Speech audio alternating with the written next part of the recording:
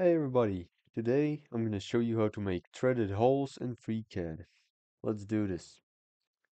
Firstly, let's create a simple body. So click Create Body, Create Sketch, XY Plane.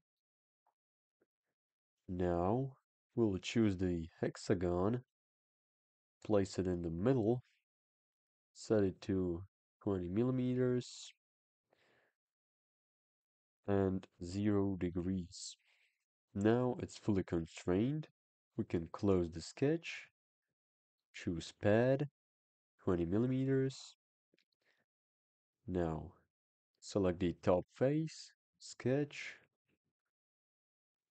place a circle, select the whole feature, and now we're going to choose in the profile isometric regular profile, set the size to 22,